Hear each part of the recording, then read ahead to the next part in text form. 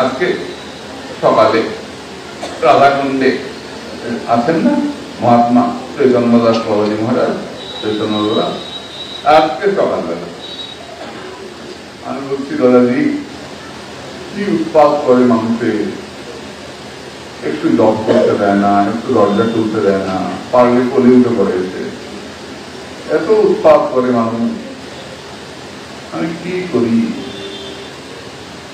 বলেন না, আপনি কি করে মুক্ত থাকেন? আমাকে এত উৎপাদ করে, আমি খুব খারাপ ব্যবহার করি, তারপরেও আসে, কি করি? আমি চেতনা বলছেন পাগলের মতো ব্যবহার করবেন, পাগলামি করবেন, তাদের দেখবেন পাগল মনে করে চলবে। আমরা তো উৎপাদ করতে যাই, ভালো লক্ষণ না। শুধু আমারটা একটু প্রণাম করবো, চলে যাবো। উনার কষ্ট হচ্ছে কিনা, উনি মানে বিরক্ত বোধ করছেন কিনা, এটা তো আমার প্রয়োজন নেই। আমি প্রণাম করবো, আমার স্বার্থটা সিদ্ধ হলো, আমরা ধান্দা করতে চাই। এটা ইয়ে বলেছিলেন রামদাস কাটিয়াওয়ালা, তার শিষ্য ধনঞ্জয় দাস কাটিয়াওয়ালা জিজ্ঞাসা করছেন যে আপনি পাগলা পাগলামি করেন কেন? আমি যদি নিজের ক্ষমতা প্রকাশ করি, আমার মাথার একটা চুলও থাকবে না, একটা চুলও থাকবে না। এখন যদি কেউ বলে যে যিনি পাঠ করছেন তার ক্ষমতা না, তার একটা চুল নিয়ে যদি ঘরে রাখতে পারি, হয়ে গেছে। আমি খুব ভালোভাবে জানি যার এখানে আছে তার 90% লোক আমার চুল তুলে নিয়ে চলে যাচ্ছে, শুধু নিজের স্বার্থটা মেটাতে চাই। এভাবে স্বার্থ মেটে কিনা জানি না, কিন্তু কৃপা আসে না। কৃপার জন্য অপেক্ষা করতে হয়। আমার আচার্যদের প্রভুপাদ নিজিত কুমার গোস্বামী বলতেন ধৈর্য ধরতে হয়, সাধনে ধৈর্য ধরতে হয়। আমি বলেছিলাম যে লেখা আছে সম্মান 6 মাস পাঠ করলেই হবে, কারণ তো 6 বছর হয়ে যাচ্ছে, হয় না দেখি। বলেছিলেন সাধনে ধৈর্য ধরতে হয়। কেদার পণ্ডিতজি বলতেন সমাজ বাড়িতে, মনে করো তুমি কোনোদিন জেনারেটর চালাও নাই, তো তোমাকে ডান্ডাটা দিয়ে বলবো ঘোরা চালা, কারেন্ট চলে গেছে, তুমি ঘোরাচ্ছ 1 2 3 4 5, চলে না, কিরে তাহলে চলে না, কয়টা দিচ্ছি 5টা দিচ্ছি, চলে না। আগে কোনোদিন চালিয়েছিলি? বলে না তো। কি করে জানলি 5 পাকে চলে? ওটা 7 পাকে চলে, 2টা পাক দিলি না, জেনারেটর চললো না, আলো আর চললো না। এটা কিন্তু জানো না কতদিন সাধন করলে ভগবত কৃপা তোমার উপর বর্ষিত হবে। সাধন ছাড়া যাবে না, হোক না হোক, মন লাগে না লাগে, সাধন ছাড়া যাবে না। কেনাপি উপায় না মন কৃষ্ণ নিবেশায়, যে কোনো উপায়ে মনটা লাগিয়ে রাখো। হয় বই পড়ো, নালে মালা করো, নালে জপ করো, নালে কীর্তন করো, নালে পরিক্রমা করো, যেভাবে হোক। কংস ভয় পেয়ে পেয়েছিলেন, শিশুপাল শত্রুতা করে পেয়েছিলেন, পাণ্ডবেরা ভক্তি করে পেয়েছিলেন, আছে না? এক একজন এক এক ভাবে ভগবানকে পেয়েছিলেন। তুমি তোমার গুরুদেবকে তোমার পছন্দের তাকে শ্রদ্ধা করো, তাকে গিয়ে বলো, তার সঙ্গ করো। আমাদের একটা কথা আছে, জল খাও ছাই না, গুরু করো চাই না। অনেক দূর থেকে আসছে, সে নগাঁও থেকে আসছে, নাম দাঁড়িয়ে আছে, কে তোমাকে নিয়ে যাবে। গুরুদেবও জানেন না জামাই খুনি কিনা, মার্ডারার কিনা, আর জামাইও জানে না গুরুদেব খুন করতে কিনা। এমন একটা সম্পর্ক তৈরি হলো যে কেউ কাউকে জানে না। একটা বিয়ে হতে গেলে সংসারে প্রেম করেই কর আর সম্বন্ধ করেই কর, কতবার কথাবার্তা হয়, বলে না লাখ কথা না হলে বিয়ে হয় না। প্রেম করতে হলে তো 1.5 লাখ বলতে হয়, তার মধ্যে যে কত মিথ্যা কথা বলতে হয়, এই তোমার জন্যই বসে আছে।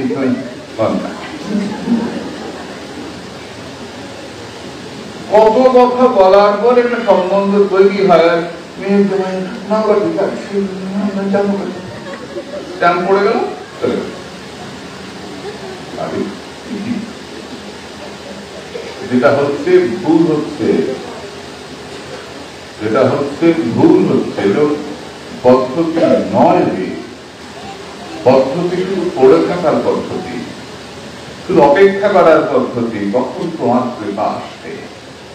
আমি পড়ে আমি থাকলাম তোমার জন্য, অপেক্ষার ফল মিষ্টি হয় বলে না, অপেক্ষা গেলাম আজকে আমি চলে আসলাম, তর্ক করে উনাকে বুঝিয়ে ফেললাম, আমি প্রভাবিত করে ফেললাম তাকে তর্ক করে।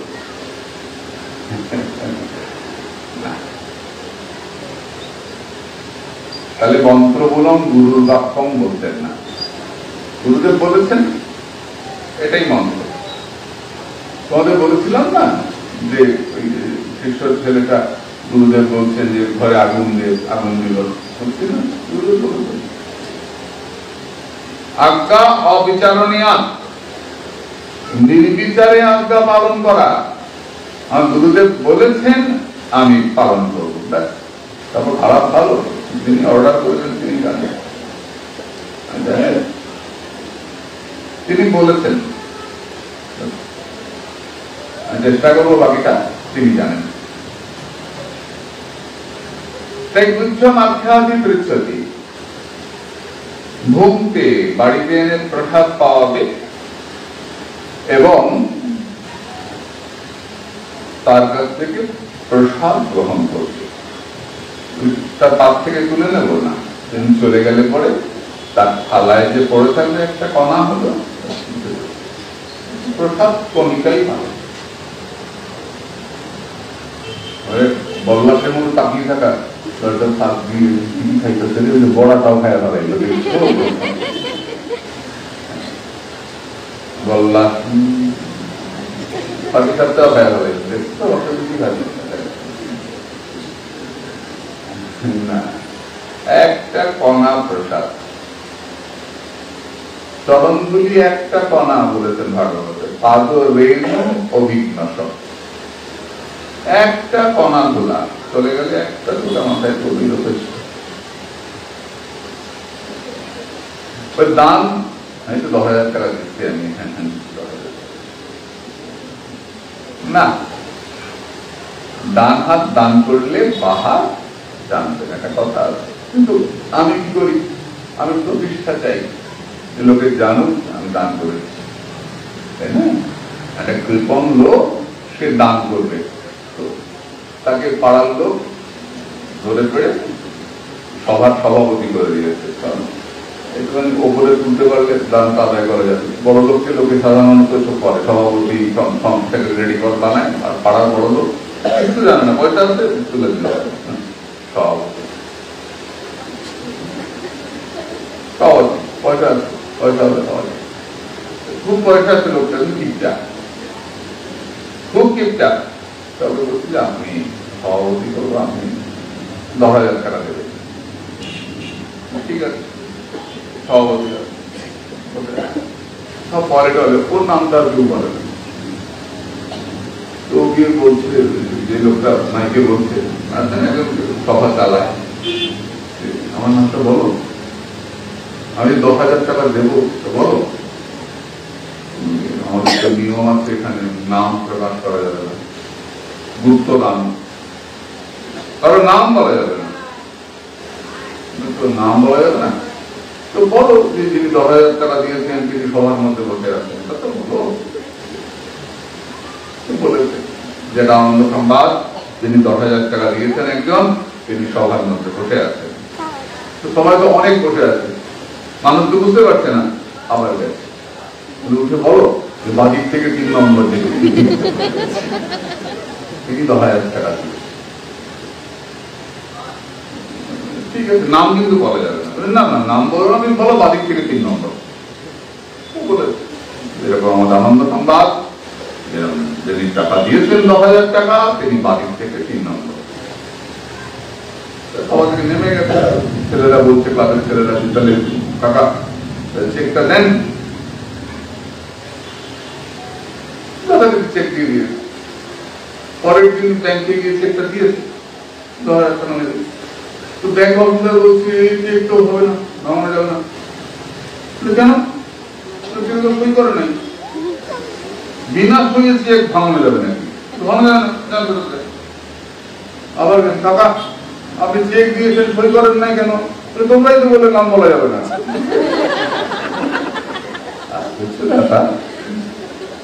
বারবার কথা বলতে হবে, তোমরা বলছো না নাম বলা যাবে না, নাম কি নাই। আমরা তো নাম চাই, একটু দিয়েই মনে করি যে জানলো কিনা, দিলাম জানলো কিনা, তাই না? দানটা গোপনে হবে, গোপনে হবে। দান কত রকম হতে পারে? দান অনেক হতে পারে। সব থেকে বড় দান কি? ঔষধ দান। আর্ত মানুষ যারা খেতে পারছে না, রাজা দান করছেন। কাকে দান করছেন? রানীকে সোনার নেকলেস। এটাও দান, কিন্তু এটা কি ভালো দান? প্রশংসা করবে যে রাজা রানীকে আজকে একটা এতটা সোনার নেকলেস। দান, এটাও দানই বটে। প্রশংসা আছে দানের না। কোন দানের প্রশংসা? অনেক দান আছে, দানের অনেক দিক আছে। যার ঔষধ নাই তাকে ঔষধ খাওয়া। আর্ত মানুষ যার দরকার, যে কাপড় নাই যে কাপড় দাও, যে খাবার নাই যে খাবার দাও। আমি হরিদ্বারে দেখেছি, দিল্লিতেও আছে এরকম। হোটেলে গিয়ে একজন টাকা দিয়ে আসলো যে আমি 20 জনের খাবার দিলাম। লাইনে 20 জন ভিখারি দাঁড়াবে, তাদের আবার কেউ 15 জন, সারাদিনই খাবার দিতে থাকে। হরিদ্বার দেখি খাটে দাঁড়িয়ে থাকে, অন্ন ধোঁয়া উঠছে, তরকারি নিয়ে লোকের যায়, বড় লোকরা দেয়, গরিব মানুষ লাইনে দাঁড়ায়। কিন্তু আমি লক্ষ্য করে দেখলাম, আমি দাঁড়িয়ে ফেলাম একটু দূরে, দেখি তারা খায়। দুঃখের সঙ্গে বলি বেশিরভাগই বাঙালি। বাসে ঘুরতে গেছে, যে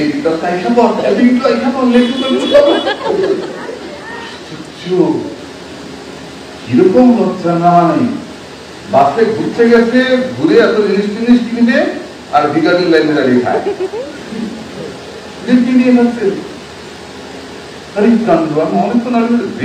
তারা খায় দেখি এত ভিখারি ঘুরতে গেছে। সব বাসে ঘুরতে যায় না, উত্তর ভারত দক্ষিণ ভারত বেশি পেটু পেটু কিন্তু কিন্তু সব দাঁড়িয়ে পড়তো। রাত্রে খাবারটা ম্যানেজ হয়ে গেল। দান তো করেই না, উল্টো ভিখারি লাইন দাঁড়িয়ে খায়। যার নাই সে খাবে, তাই না? যার নাই সে পাবে। দান এরকম হবে। যার ঔষধ নাই, কত লোক ঔষধ পাচ্ছে না, যাও না একটু ওষুধ দিয়ে আসো। চিকিৎসা করাতে পারছে না, যাও না চিকিৎসা করিয়ে আসো, যাও। এটা সত্যিকারের সেবা। ভগবানের ভক্তি অনেক লোক খাওয়ালে এটাও ভালো, কিন্তু এই ভগবান যে এত মানুষের মধ্যে আছে, মানুষকে তুমি সেবা করো না, তো এটা ভগবান আরো বেশি খুশি হবে তোমার উপরে। জীবে সম্মান দিবে জানি কৃষ্ণ অধিষ্ঠান। প্রত্যেকটা মানুষের মধ্যে আমার ভগবান কৃষ্ণ আছেন, এই চিন্তা করে জীবকে সম্মান করা। যত্র জীব তত্র শ্রী, যত্র নর তত্র নারায়ণ। এই আমাদের ভারতবর্ষের আদর্শ, এই আমাদের সনাতন ধর্মের আদর্শ। বসুধৈব কুটুম্বকম। সমস্ত পৃথিবী আমাদের কাছে আত্মীয়। বিরাট করে বাড়িতে মায়ের পুজো দিলে, কালী পুজো দিলে, অনেক পাঠা কাটলে, অনেক লোককে খাওয়ালে, বিরাট করে হরিনাম দিলে, 3 দিন ধরে হরিনাম, প্রচুর লোক খেয়ে গেল, ভালো। কিন্তু এটা হচ্ছে যথার্থে কৃষ্ণ সেবনম। তোমার নিজের প্রতিষ্ঠার পেছনে আছে, যে লোকে বললো অমুক সাহার বাড়িতে, অমুক মন্ডলের বাড়িতে, অমুক ভট্টাচার্যের বাড়িতে এই পূজা হয়েছে। হ্যাঁ, দানটা গোপনে হবে, গোপনে হবে। এবং সাধুর কাছে গিয়ে দদাতি প্রতিগৃহ্ণাতি গুহ্যমাখ্যাতি পৃচ্ছতি ভুংসি ভুজতি চৈব সরবিতাতে লক্ষণম। সাধুকে কৃষ্ণ সেবার উপযোগী দ্রব্য দান করবে, তার কাছ থেকে মহাপ্রসাদ গ্রহণ করবে, তাকে ভজন বিষয়ে প্রশ্ন করবে, তার কাছ থেকে উত্তরটা জেনে নেবে। তাকে প্রসাদ পাওয়াবে এবং তার কাছ থেকে মহাপ্রসাদ। প্রসাদ পাবো কেন? প্রসাদে সর্বদুঃখানাং হানিরস্য জায়তে। গীতা বললেন যে প্রসাদ পেলে সর্ব দুঃখের নাশ হয়। সব থেকে বড় দুঃখটা কি আমাদের জীবনে? মনের সুখ আছে, শান্তি নাই। লক্ষ্য করে দেখি, মানসিক দুঃখটা আমাদের জীবনে খুব দুঃখ। খাওয়ার অভাব নাই, কিন্তু মনের মধ্যে বাইরে হাসছি, কথা বলছি, এটা বুঝতে পারছে না ভেতরে। এই মনের দুঃখটা কি করে যাবে? এই মনের দুঃখটা যখন আমরা গুরুদেবের কাছে গিয়ে বসি, ভগবানের কাছে গিয়ে বসি, চোখের জলের কথা জল ফেলি, মনটা হালকা। ভগবান সামনে এসছে কিনা আমি আমার তো আছে না আমি বলতে পারবো না, কিন্তু মন যে শান্ত হয় এটা বলতে পারবো। তার সামনে গিয়ে বসে মনের বাংলাতেই বলো না,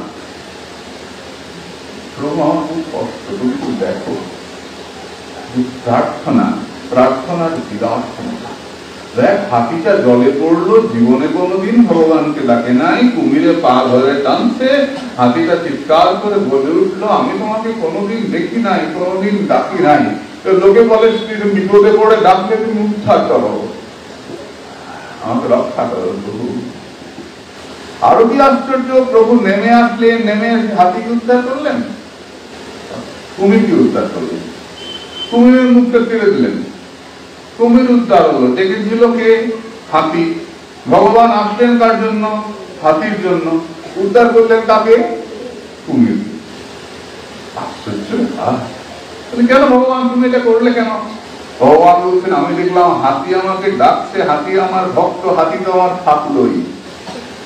যে আমাকে ডাকে নাই কিন্তু ভক্তের চরণটা ধরে আছে, আগে তো তাকে উদ্ধার করি, তারপর গিয়ে হাতিকে উদ্ধার করি, ভক্তের উদ্ধার করি। যে গুরুচরণ ধরে থাকে সে গুরু চরণের গতি, সেই সে উত্তম গতি, যে প্রসাদে পুরে সর্ব আশা। গুরু তো ভগবানের নিজস্ব জন, গুরু চরণ যে ধরে থাকে ভগবান তাকে আগে ডাকা। যে সাধুকে প্রণাম করে, সাধু চরণ ধরে মাকে, এটা আমাদের ভারতবর্ষের দর্শন।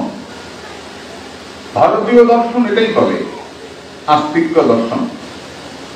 নাস্তিক্য দর্শন আছে ভারতে, কিন্তু আদর নাই, যেটাকে আমরা চারবার দর্শন বলি। এটা আছে, নাই তা না, কিন্তু আদর নাই, সর্বজন মান্য নয়, সবাই মানে না। যাবদ্দীপে শুভম দিবে শ্রীরাম কৃত্যা গীতম দিবে, যতদিন বাঁচো সুখে বাঁচো, ঋণ করে ঘি খাও, ভস্যি ভূতাষ্টা দেহাষ্টা পুনরাগমনান্তদা। যে দেহ ছাই হয়ে যাবে সেটা তো আর ফিরে আসবে না, তাই যত পারিস ঘি খা। এটা সবাই স্বীকার করে না। আমাদের ভারতবর্ষ বলে আমরা শুধু নেই না, আমরা দিতে ভালোবাসি। সবাইকে নিজের যা কিছু সব উজাড় করে দিয়ে দাও। দিয়ে কি করবে? সাধু সঙ্গ করে কি করবে? মনটাকে কৃষ্ণমুখী করবে, ঈশ্বরমুখী করবে। কেন? এখানে আমার কাছে প্রশ্ন এসছে, আমি কে? আমি কে? আমি অমুক গোস্বামী, অমুক ভট্টাচার্য, নতুন কথা কি? কে লিখে দিচ্ছে প্রশ্নটা? আমি কে জানো না? তোমার টাইটেল কি জানো তো? তারপর আমি কে কি বলার? হ্যাঁ বলার আছে। কেন? যেটা বলছি আমি সেটা এই জগতের টাইটেল, এই জগতের উপাধি, এই জগতের পদবী। আমার মূল পরিচয় কি? মূল আমি শ্রী গুরুদেবের সেবক, আমি ভগবানের দাস। এই অনুভূতিটা আনার জন্য সারা জীবনের চেষ্টা। এই সামান্য একটু অনুভূতি আনার জন্য আমাদের সারা জীবনে কিছু আসে না। আমারই আসেনি, তোমাদের ঠিক বড় বড় কথা বলুন, আমারই আসেনি। চেষ্টা যে করবো সেটা তো সুযোগ নাই।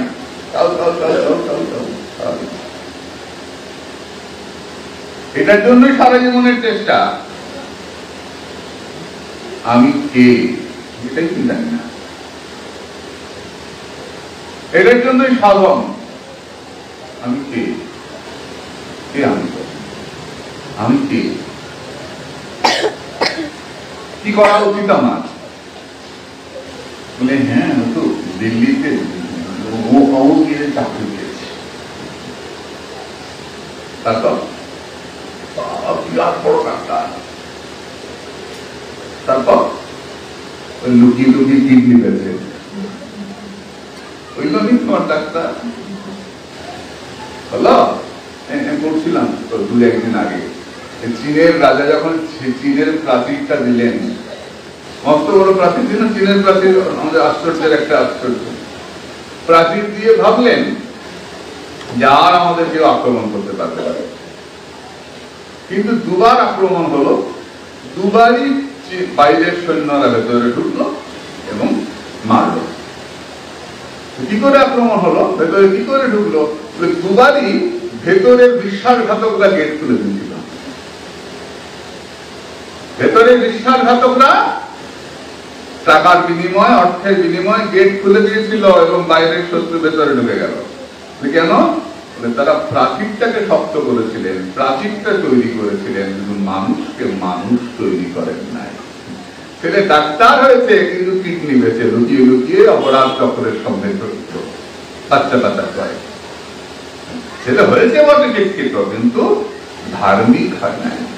যেখানে ধার্মিক ধর্মবোধ নাই, ধার্মিক জীবন নাই, এই জন্য বিদ্যালয়ের সঙ্গে সঙ্গে দেবালয়ে যেতে হয়।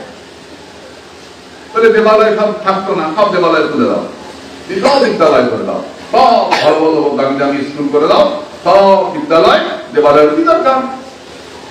এটাই দরকার। জানো, বিদ্যালয়ে গেলে ডাক্তার হবে, আর দেবালয়ে গেলে মানুষ হবে, ভদ্র। যখন শিখবে যে উদারচরিতানন্দ গোসলীল কুটুম্বকম, সমস্ত বসুধাই আমার আত্মীয়, সর্বে সন্তু নিরাময়, সবাইকে ভালো রাখো, সবাই ভালো দেখো, বলা আছে না? সবাই ভালো, সর্বে সন্তু নিরাময়, সবাই ভালো থাকো। এটা কোথায় গেলে শিখবে? বিদ্যালয়ে না, দেবালয়ে। মহতের সঙ্গ করবে, সাধুর কাছে বসবে। ছেলে খুব বড় ইঞ্জিনিয়ার হয়েছে, এত ঘুষ খায়, এত ঘুষ খায়, কি বলবে তুমি? শিক্ষিত চোর হইয়াছে, শিক্ষিত মানুষ হয় নাই। এপিজে আব্দুল কালাম বলেছেন না যে বড় লোক হয় না, বড় মানুষ হও। বড় মানুষের আজকে বড় দরকার। বড় লোক হওয়ার জন্য তো আমরা সবাই ছুটছি, কি করে দুটো পয়সা আছে, কি করে মার্কেট লাগাবো, কি করে এসপি বসাবো। কিন্তু বড় মানুষ হওয়ার সততা, সততার খুব দরকার। সৎ মানুষের খুব অভাব হয়েছে। সম্ভবত চাণক্য, আমার ঠিক মনে পড়ছে না, কিন্তু ক্যামেরা করছি, বাইরে চলে যাবো, ভুল করছে না, সম্ভবত চাণক্য, আমার ঠিক মনে নেই। পড়েছিলাম যে একজন গেছেন দেখা করতে, বলছেন আমি আপনার সঙ্গে দুটো কথা বলতে চাই। আমি কি বিষয়ে কথা বলবেন? রাজকার্য বিষয়ে না ব্যক্তিগত বিষয়ে? ব্যক্তিগত বিষয়। না, অপেক্ষা করি। চাণকের দুপাশে দুটো প্রদীপ জ্বলছে, বড় বড় প্রদীপ। উনি এই প্রদীপটা নিভে ছিল, ওটা জ্বালালেন, আর ওই প্রদীপটা নিভে। হ্যাঁ, বলুন। তখন ওই যিনি গেছিলেন প্রশ্ন করতে, যিনি জিজ্ঞাসা করছেন যে আপনি এটা কেন করবেন, এটা নিভিয়ে দিয়ে এটা জ্বালাবেন কেন? এই প্রদীপটা রাজার তেলে জ্বলে, রাজাতে তেল দিয়েছেন, ওই তেল দিয়ে প্রদীপটা জ্বলে রাজকার্য করবার জন্য, আর এই প্রদীপটা আমার নিজের পয়সায় জ্বলে। আপনি ব্যক্তিগত প্রশ্ন করতে এসেছেন, রাজার প্রদীপ জ্বালিয়ে আপনার সঙ্গে ব্যক্তিগত গল্প। এর নাম সততা, ভারতবর্ষের সততা। ছেলে বড় সরকারি অফিসার, ছেলেকে স্কুল পাঠাচ্ছে সরকারি গাড়ি দিয়ে, বউ মার্কেটে নিয়ে যাচ্ছে সরকারি গাড়ি দিয়ে, বেড়াতে যাচ্ছে সরকারি গাড়ি দিয়ে, হে সরকারের তেল পড়াচ্ছে। কি বলবি? মানুষ বলবি? শিক্ষিত চোর, সরকারের পয়সা চুরি করছে। যদি সে বিদ্যালয়ের সঙ্গে সঙ্গে দেবালয়ে যেত, ছোটবেলা থেকে সততা শিক্ষা করত, সে অন্যের জিনিস দিত না। এর নাম সততা। এর নাম অন্য সোজা করে কথা বলা, আমি চুরি করি না, চোর নই। এবং এখনো জানবে মা, আমরা যতই ব্যক্তিগতভাবে পয়সা পাওয়ার চিন্তা করি, আমরা এখনো সৎ লোককে সম্মান করি। কারোর সম্বন্ধে কথা উঠলে আমরা বলি, না রে লোকটা খুব ভালো লোক, এই সৎ লোক, আপনারা ভালো আছেন, প্রণাম স্যার, প্রণাম, সৎ লোক। আর অসৎ লোককে এখনো কিন্তু আমরা পছন্দ করি না, আড়ালে করি, বাবা যে চোর যা ঘুষ খায়। এখনো সমাজ দূষিত হয়ে গেছে, তারপরেও আমরা সৎ লোককে সম্মান করি। আমরা বড় লোক হতে চাই, কিন্তু বাড়িতে বড় লোকের ছবিকে পুজো করি না। তার বাড়িতে বলি বড় শিল্পপতি, আসামে সব থেকে বড় শিল্পপতি, না কত বলছি, কেউ না। কার পুজো করি? শঙ্করদেবের পূজা করি। কার পূজা করি? ভাগবতের পূজা করি। বড় বড় মহাপুরুষের পূজা করি। লিঙ্গি পড়া সাধু, তাদের পূজা করি। আমরা সোনার অলঙ্কার পড়া বড় লোকের পূজা করি। আর বড় লোক অনেক পাওয়া যায়, বড় মানুষের বড় কথা। বড় মানুষ কাকে বলে? যে মানুষের জন্য ভাবে, সমাজের জন্য ভাবে, সকলের জন্য ভাবে, তাকে বড় মানুষ বলে। আর বড় মানুষ হতে হলে তোমাকে ভগবানের কথা শুনতেই হবে, গ্রন্থ পাঠ করতেই হবে, গীতা পড়তেই হবে, চণ্ডী পড়তেই হবে, সব গ্রন্থ পড়তেই হবে, নিজের চরিত্রকে ভালো করতেই হবে। চরিত্রই যার গোলমাল, ক্যারেক্টার লস এভরিথিং। এই চরিত্রটা ঠিক নেই, ভগবানের পূজা করে দিয়েছে, গুন্ডারা পূজা করে, চোরেরা পূজা করে, তো পূজা কি মা নেবে না? ওই রকমই নেবে। জড়ভরতকে মারতে এসেছিল না ডাকাতরা, মাকে মারতে দিয়েছিল, নিজে খড়গ নিয়ে গুন্ডাদেরকে মেরে জড়ভরতকে মারা থাকে। সাথে আছে ভগবান। এটাই দৃঢ়তা, এটাই শ্রদ্ধা, এটাই বিশ্বাস, এবং এটাই কি বলতে হয়? অভ্যাস। বারে বারে অভ্যাস এবং ভালোবেসে অভ্যাস। করেছেন বলে করেছেন না। দান যেটা করবে শ্রদ্ধার সঙ্গে দান করবে, শ্রদ্ধার সঙ্গে। ভগবান দেখবেন তোমার মনটা কিরকম, তুই ঘেন্নায় দিচ্ছ না শ্রদ্ধায় দিচ্ছ। ওই সাধু মনে হয় দানবিহারীর গল্পটা, দানবিহারী বলে একটা লোক, উনি নাম তার দানবিহারী। হ্যাঁ টিপটার, টিপটা মানে কি টিপটার? টিপটা রে বউ রোজ বলে যাও না, কোনদিন তো গঙ্গা স্নান করো নাই, গঙ্গা স্নানটা তুলে আসো না। আর দানবিহারী ভাবে গঙ্গা স্নানে গেলে টুকটুকি ভাড়া 10 টাকা, আবার খাইতে 10 টাকা, 20 টাকা একটা স্নানে খরচ। যায় না। বলতে বলতে বলতে বলতে রোজই করে। কারণ মেয়েদের স্বাভাবিক ভাবে মনটা একটু নরম হয়, ঈশ্বরমুখী বেশি আছে, এখানে মেয়েদের সংখ্যা বেশি। ছেলেরা ঠিক আছে, কিন্তু মেয়েদের সংখ্যা, ভক্তিটা মেয়েদের মধ্যে প্রভাবটা বেশি। বারবার বউ বলে ঠিক আছে 6 কিলোমিটার দূর, এই বৈশাখ মাসে গরমে হাঁটতে হাঁটতে গেছে, 10 টাকা টুকটুকি ভাড়া দেবে না, ছোট ভাড়া দেবে না 10 টাকা। হাঁটতে হাঁটতে স্নান করতে গিয়ে দেখে ঘাটের পারে ব্রাহ্মণরা বসে আছে। এই ব্রাহ্মণদের দেখে বলে আসছে দান করো, দান করো। এদিক ওদিক তাকায়, কি করা যায়, আর নেক্সট স্নানটা না করে যাবো, 6 কিলোমিটার হেঁটে আসছে। তাকিয়ে দেখে পাশে শ্মশান ঘাট, মরা করছে, ওইখানে কোনো ব্রাহ্মণ নাই, ওইখানে ডুব দিয়ে চলে যাবো। ওইখানে ব্রাহ্মণরা সব বসে আছে, আর দান করো, দান করো। আমার পক্ষে দান করবো, বিফল মানুষ তারা এগুলো ভালো। ব্যাড ইনভেস্ট, গুড ইনভেস্ট সব আছে। যে পয়সা দিলে ফিরে আসবে সেটা গুড ইনভেস্ট, আর যেটা দিলে ফিরবে না ব্যাড ইনভেস্ট। জীবনের সব কাজ তা কি লাভ দিলে ওই ঘেটে গেছে, হঠাৎ ঘাটে পড়া হচ্ছে, ওখানে গিয়ে ঘুষ করে। ভগবান ভাবছেন হায় রে বিদ্যারে জীবনে কি শুদ্ধ বলি না রে, হাতটা একটু দাঁত করলে শুদ্ধ হয়, হাত দাঁতও বলি না রে, হায় হায় রে, হায় রায় রে। দেখি ভগবান এখানে গিয়ে ব্রাহ্মণ ছেলে দাঁড়িয়ে আছে, নিজে সাক্ষাৎ। আর দানবিহারী ডুব দিয়ে ঘুষ করে উঠেই দেখে ব্রাহ্মণ ব্রাহ্মণ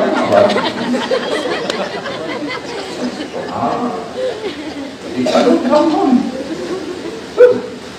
কতক্ষণ ডুবে থাকবে আর আবার ব্রাহ্মণ ডুবতে উঠুন ছোট্ট লাল হয়ে গেছে, লাল হয়ে গেছে, রেগে রেগে উঠে কি চাও কি চাও বলে কিছু দান টান করো, বলে না গঙ্গা স্নান করো, স্নানে দানে মহাফল।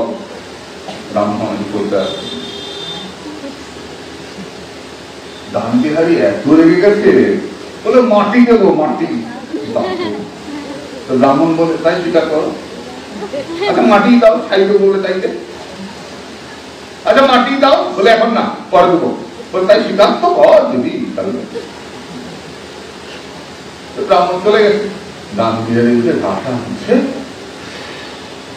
আবার 6 কিলোমিটার হাঁটতে হাঁটতে আসছে,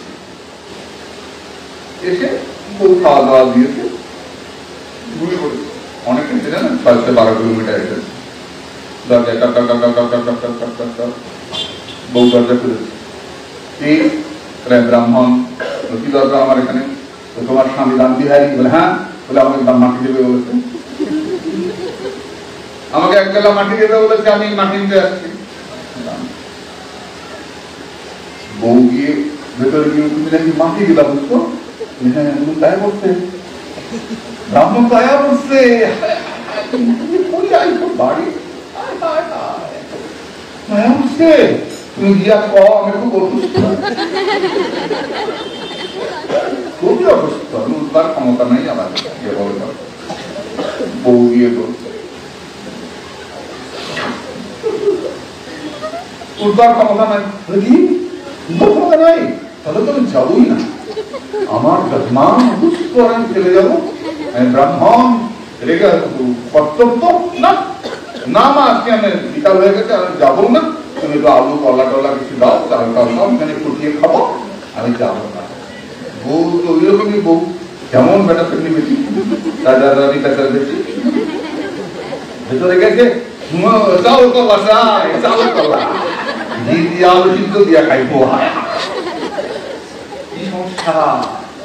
দান দিয়ে শোনো, আমি না ছোটবেলা থেকে দম আটকানো প্র্যাকটিস করছি, আমি অনেকক্ষণ দম আটকা রাখতে পারি, তুমি গিয়া বলো যে মারা গেছে, যা। বউ গেছে, গিয়ে বলছে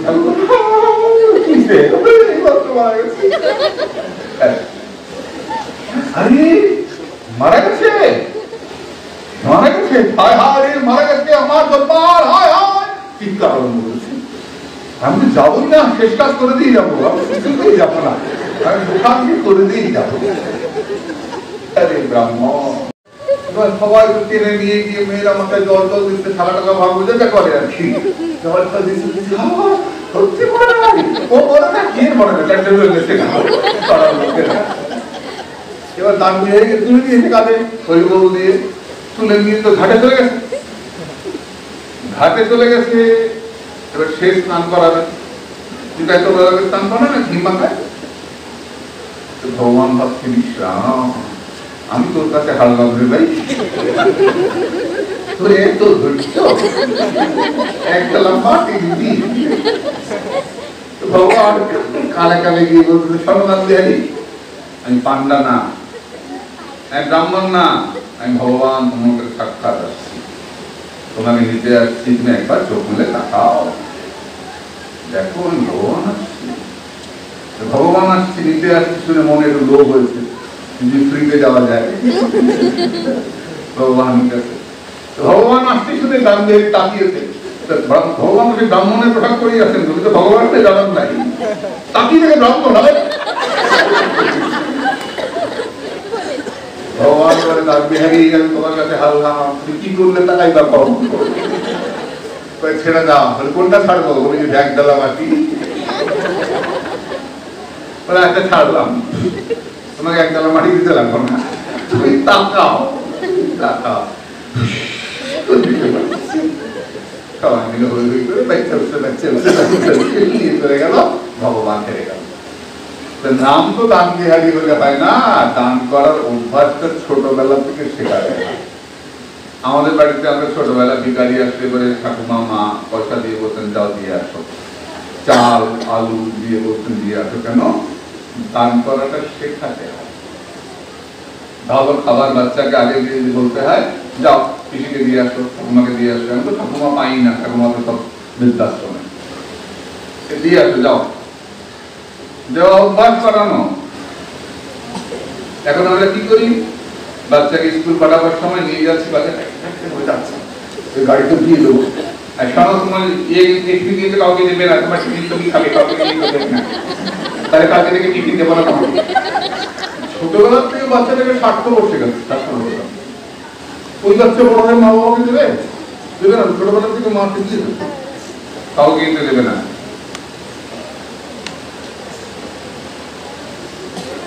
দিয়ে খাওয়া শেখাতে হয়, তাহলে বড় হলে বাবাকে আগে দেবে, মাকে আগে দেবে,